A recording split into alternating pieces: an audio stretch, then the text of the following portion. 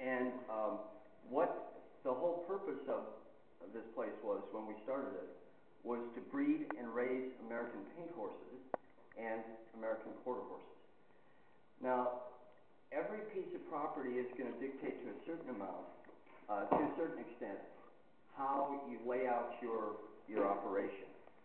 This piece of land is very much that way because we've got a wash running through it. It's long and narrow. Even though we have 67 acres here, what you will see is that the whole horse operation is on 10 acres. So there's 33 horses out here, and we have facilities to do lots of different things with those horses, but there's certain basics that no matter how big or how small your operation, you've got to think about. Even if it's in your backyard, you've got to think about certain things. And I think a couple of those very important things is how are you going to house your animals safely? How are you going to manage your feed situations well? And are you going to have enough room to exercise your animals or to do with your animals what you want to do? So you've got to think about where those things are. Are they going to be convenient for you? The system has to work, because if it doesn't work,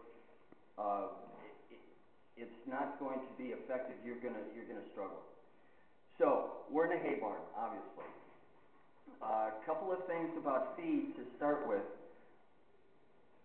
You see on a lot of people's property that they will store feed outside under tarps. Nothing wrong with that, but it is labor intensive because you've got to put the tarps on, you've got to take the tarps off, you've got to do stuff like that. Several years ago, we had this barn built because we had an unsuitable barn that leaked, and we had huge rodent problems because it had a dirt floor. So we had this built, and since we've had this built, we haven't, every good bale of hay that we've brought into this barn, we've never lost. So this is a great place to store hay. We don't have the problem of the sun bleaching it all out, and that's going to reduce nutrients. But the other thing is we've got a controllable rodent issue. You're not going to eliminate rodents entirely, but when this barn is full of 900 bales of hay, obviously there's not much hay in here now, but when there's 900 bales of hay in here, you can't get to the back of the barn to work, to get at the mice who are nesting. But the concrete floor helps. The other thing about the concrete floor is, even though when we load bales into the truck to feed the horses, we can utilize even the scrap hay, and I put it into those blue barrels. And a full blue barrel for me is equivalent to about 2 flakes of hay. So if I've got 2 horses and I'm going to feed 2 flakes of hay to, if I've got a full barrel, I don't have to take it off a bale. I can actually just feed the loose hay. So you've got to think about saving money, especially as much as feed costs nowadays. You've got to think about that. But good, clean storage of your feed is important.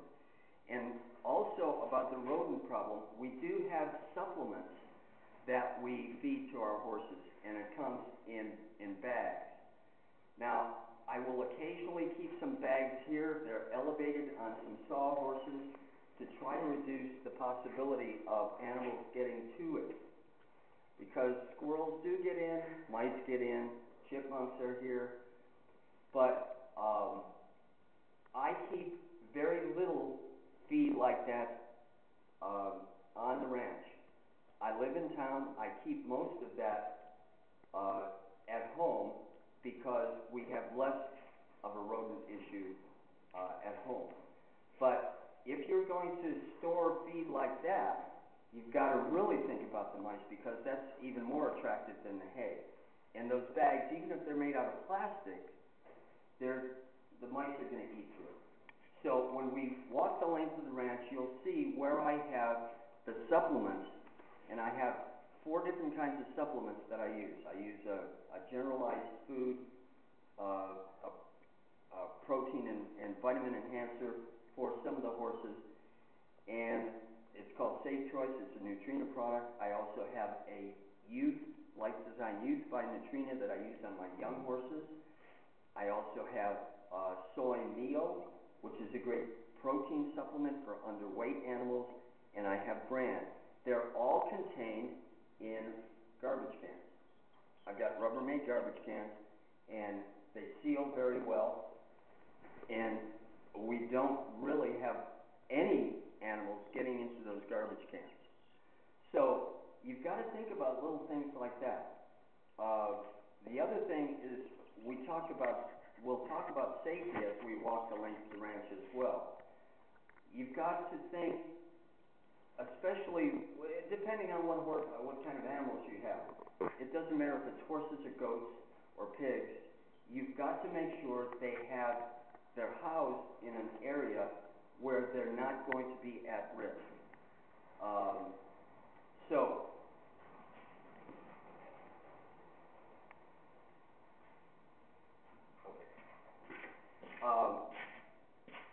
And hopefully they're not going to get in trouble. Horses can get in trouble almost anywhere, no matter what I do.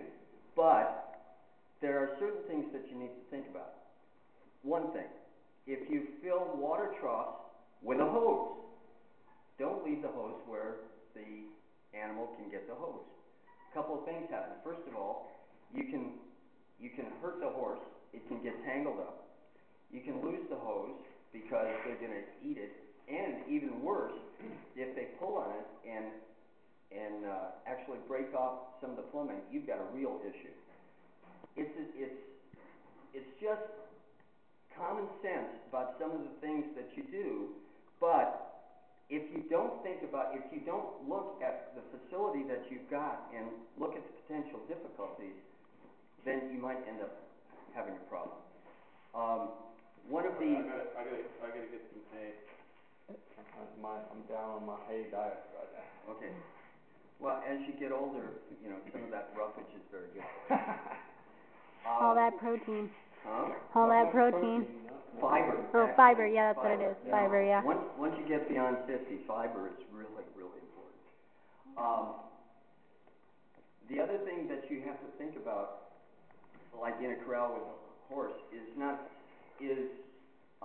where are you going to put your lead ropes?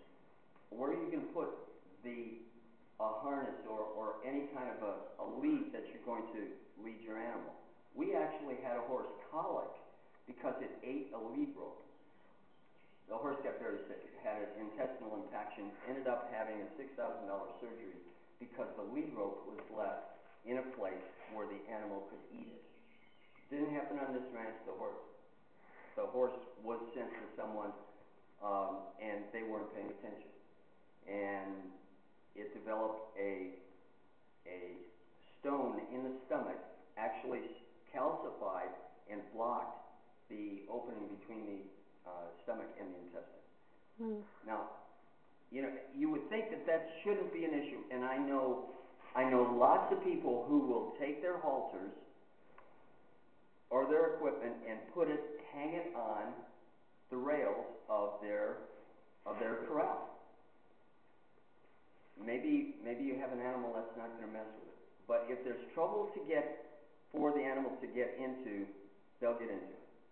So you have to think about those things, because the animal the biggest thing is the animal could be injured, but the other thing is there can be a great expense for you as well.